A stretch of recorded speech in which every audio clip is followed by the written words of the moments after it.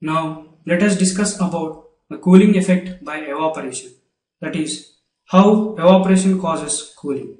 So evaporation causes cooling by gaining heat energy from its contact body. So it gains heat energy and cools the contact body.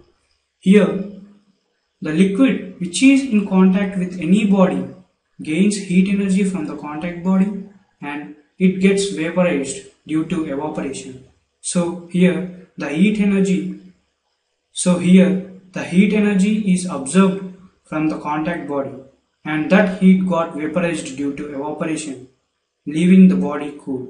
So this indicates that evaporation causes cooling by gaining heat energy and making it vaporized due to evaporation, leaving the body cool. So the main examples are sprinkling of water on hot surface.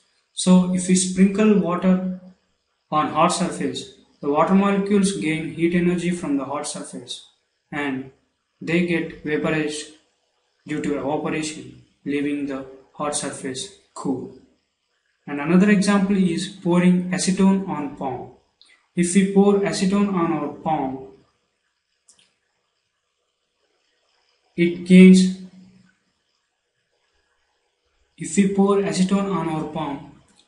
heat energy from our palm and it gets evaporated, and due to which our palm gets cooled. So here evaporation of acetone causes cooling on our palm. And last, wearing cotton clothes in summer is also one of the best example which says evaporation causes cooling. So the liquid. So wearing cotton clothes in summer is the best example for evaporation causes cooling. So if we wear any cotton clothes, the surrounding